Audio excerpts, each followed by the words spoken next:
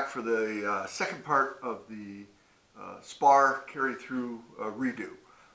This is the second version. If you've watched the first part of this video, you'll see how I made the T-section, the basic T-section, this part, and the web that runs this way. And if you watch the separate video on alignment of the fittings, you'll see how I got these guys in place on the ends of the carry-through.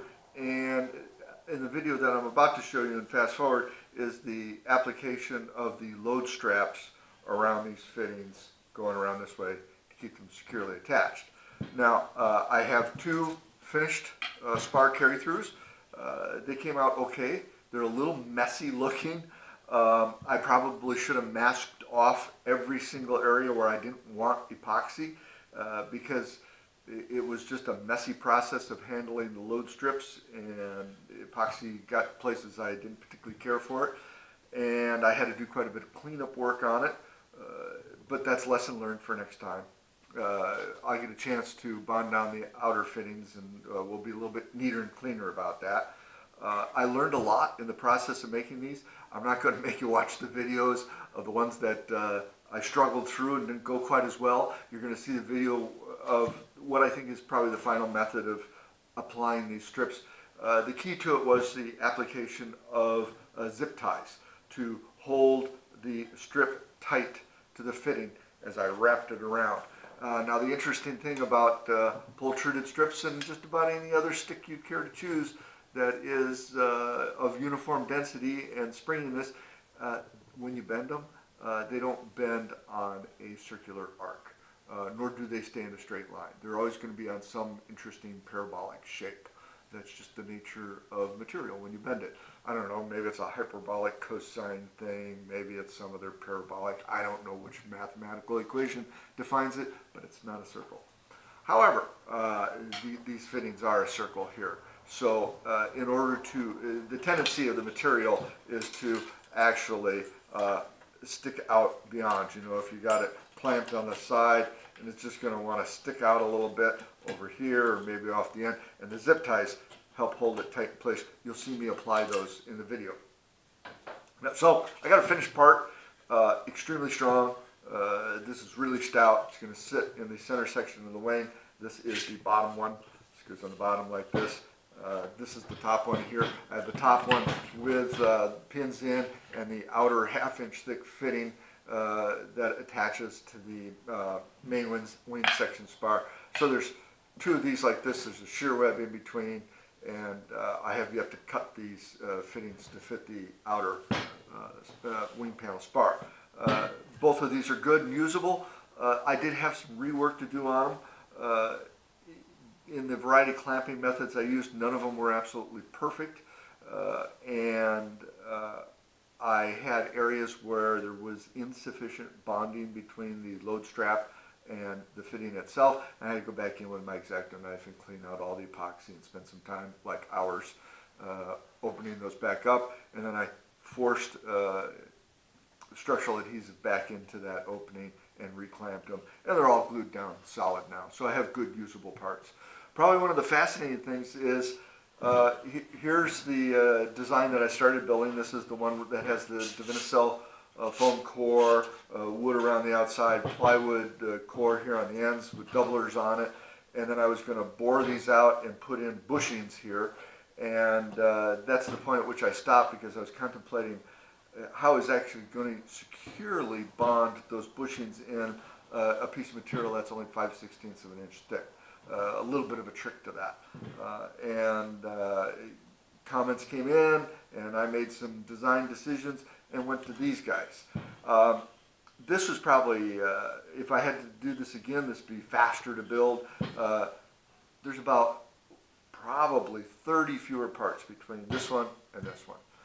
Anytime you reduce the number of parts by that many, it just goes faster.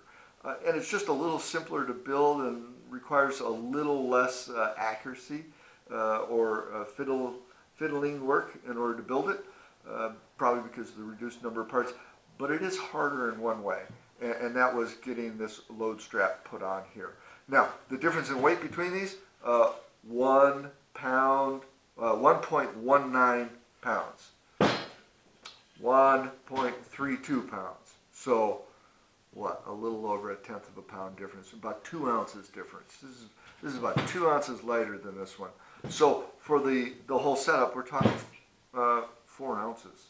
And out of the aircraft weight of 100 pounds, I can live with that because these Spar carry-throughs are probably 3 times stronger than this one. This one was designed on the numbers. It would carry the loads. It takes up quite a bit of space in the wing. This takes up much less space in the wing and will carry way more loads than it needs to carry. And it was easier to build. Certainly more expensive though. With these pre-formed, commercially made 1/4 inch thick carbon fiber plates, this thing here probably costs $100, $150, something like that. This one here, double that price, about $300 for this, maybe a little north of that. So spendy, but worth it in my mind. So you may have seen in the other video I talked about coming back and having to, that I was going to wrap carbon fiber unidirectional around here to keep the load straps securely attached to the web portion, because as loads get applied this way, there's going to be a lifting force on those load straps. I want to make sure that they're pinned down good and tight. I've changed my mind about that because I had to stop and think, well, there's going to be a slot in the #1 rib, and this is going to come down into that slot, and then I'm going to be putting in a shear web here between the two of them. Between these two, there's going to be a shear web in here, there's going to be a rib here, the rib's going to come up like this, and I'm going to overlap carbon fiber on the joints here where the shear web comes in. I'm going to wrap it around the rib's got carbon fiber on it, so there's really no need to overwrap these between the rib and the other stuff I'm going to lay in here. They're going to be well secured, they're not going to lift up. In addition, when I come in with the shear web, the shear web will already have pre-cured carbon fiber on it, but I'm going to come in with a joining piece of tape here, and I'm going to secure that and actually wrap down around here. I'm going to put in a little bit of filler here to create a fillet. I'm going to wrap down around, and I'm going to bond that skin to the fitting itself. That's to give it the extra bond area it needs to make sure it stays securely attached, to make sure we have enough square inches of bond area based on the adhesive I'm using, which is good to about 2,000 psi. Make sure we carry all the loads. So the top flange T, this guy is bonded to that, as well as the shear web here. This guy currently is bonded to the shear web. It's also held on by the load strap, but I'm also going to come in with more fabric this way to provide a flange to bond onto these surfaces as well. So plenty of bonding area. Now, you will notice in the video I had to mix up some structural adhesive with powdered cotton flocks to fill in these areas here. It's the transition from the fitting to the flat shear web, and of course the fittings can't be taken to 0, so there's a little gap there, and I had to put in these blobs of putty and then embed the load strips in it. That became a messy operation. Because handling the strips have epoxy on them, the fittings have epoxy on them, things are sliding around, and you got these 2 wads of filler here. And as I've thought about it over the last couple of days, I've come to what I think is the right conclusion. It's very hard to cut these slots in these fittings. I used a wet saw. The thin blade had a tendency to vibrate and bend, and these cuts aren't nice and straight. I'll use my carbide tipped blade next time. That works out much better. You just have to go slow so it doesn't heat up. And when you finish at the end of the fittings here, you got a slot that comes in this way. Well, this doesn't come to 0 exactly, never will. There'll always be a little bit of a step there. And to make these easy to make, this has a straight side on it like this. So I had to come in with some filler like this. I think the correct answer is water jet cutting, is to take a CAD file, a CNC file, send it out, and have the carbon fiber water jet cut. And that way I could put a nice curve on this. I could take it out to essentially 0. The slots would be cut perfectly straight in a precision width. A little bit extra money there, but you know, for the few $100s, probably be well worth it. If I had to do this over again, I would certainly do that. I would do a little CAD file and send that out, send the parts out, and have water jet cut. It's probably the best way to do it. quick, accurate, and can do fancy little slope things like that to handle the situation where you don't want these fittings to have a gap underneath them. So there was that. And then the final thing is you're going to see me apply some wood blocks in the video to clamp the load strip on the side of this. As these come around like this, they will stick up like this, and they have to be clamped down like that to hold them. And because they're tapered and the shear web's in the way, it's difficult to get clamps in here. The zip ties work good out here. Regular clamps work well here. But clamps don't like to sit on this tapered surface very well. And I put blocks in there, and I clamped the blocks, and I taped them. And I discovered a little problem. Because everything's so gooey with epoxy, and I have mold release tape on the wood so it doesn't stick, and you apply a clamping force on those, they just wanted to slide down this way. Those things just kept slipping, the tape's sort of holding them in place, but slowly over time they slipped down this way and released the load on the load straps in a couple of spots, and that's what I had to go back and fix.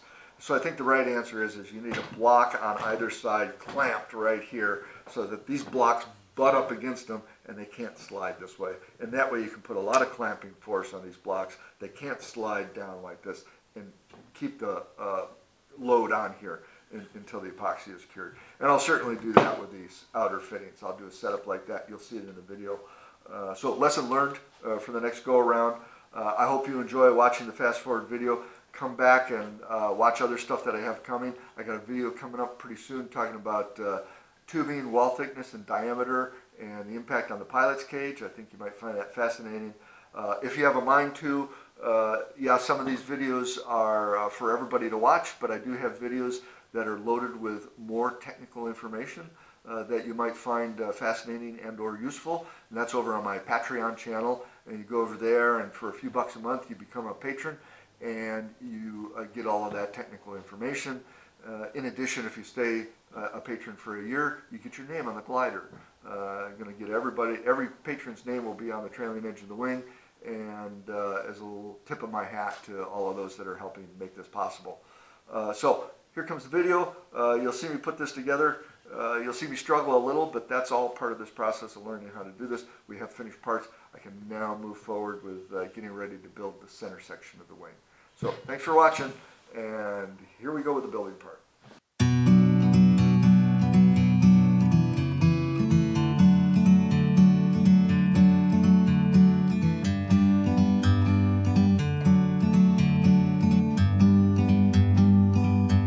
Like a bird on a tree, I'm just sitting here.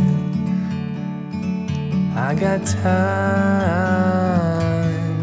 it's clear to see. From up here, the world seems small. We can sit together. It's so beautiful, you and me. We meant to be in the great outdoors, forever free.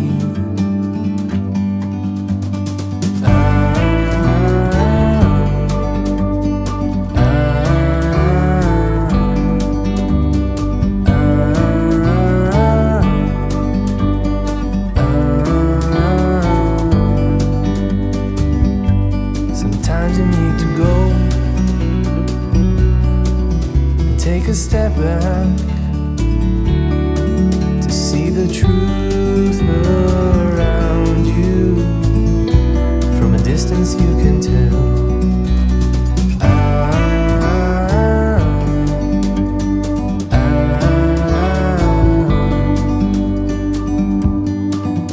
You and me, we're meant to be.